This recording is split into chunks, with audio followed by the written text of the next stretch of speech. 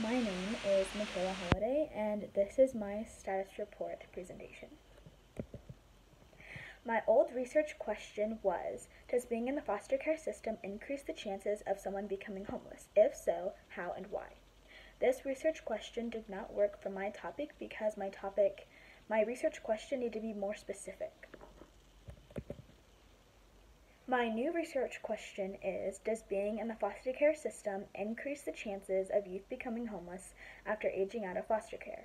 If so, how can a mixed method study combat this issue? The first source that I chose to present is by Johnson and Peers, From Youth to Adult Homelessness, the Australian Journal of Social Issues. This source uses theming and coding to find answers within texts and interviews, and they also use a psychological aspect to get into the minds of homeless youth to figure out why they are homeless after aging out of the foster care system. This source provides an insight into the minds of the homeless population, the homeless individuals, and it also provides a possible solution to my research. The second source is by Elizabeth Alman, Supporting Youth Aging Out of Foster Care, from the Pediatric Nursing Journal. This source goes into detail about the challenges youth face during and after aging out of the foster care system. This source focuses on one aspect, that youth with meaningful relationships have a better chance of success in life than youth without meaningful relationship. And this source again offers a possible solution to my research. The third source I chose to present is by Schofield and Pierce, More Than Just a Seat at the Table, The Power of Youth Voice in Ending Youth Homelessness in the United States, from the Child Care and Practice Journal.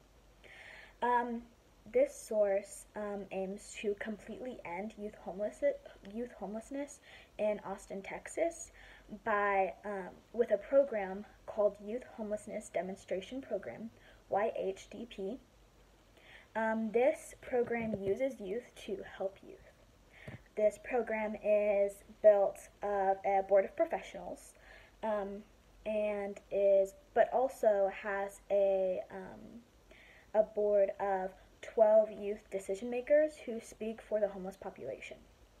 The 12 youth representatives are deeply involved in every level of the planning process, and this source provides information on the foster care system and provides to me a possible solution for my research. My methodology. My methodology is a mixed method because I will be interviewing professionals, but I will also be distributing surveys to the homeless population through those professionals. I will be using theming and coding to find connections between sources previously written that I gathered and between the answers that I get from the interviews and survey questions. I will be trying to find a correlation between the foster care system and homelessness. My next steps are getting my IRB approved and to begin interviews and surveys and begin writing. My anticipated challenges are contacting professionals. That will be hard to do because of the pandemic that we're in at the moment. Distributing surveys to the homeless population will also be difficult because I will go through professionals and hopefully get them distributed to the homeless population safely. I may not get them back, and I may get incomplete surveys because the homeless population is very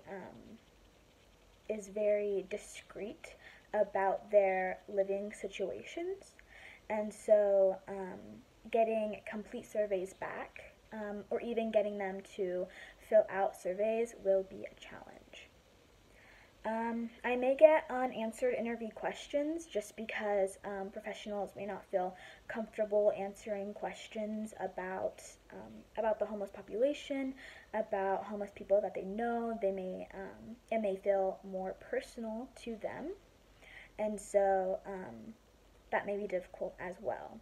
Another anticipated challenge of my research is being able to do the interviews and surveys in an ethical manner, which means getting all of the survey answers and interview answers in a manner that protects all of the individuals. That was my status report.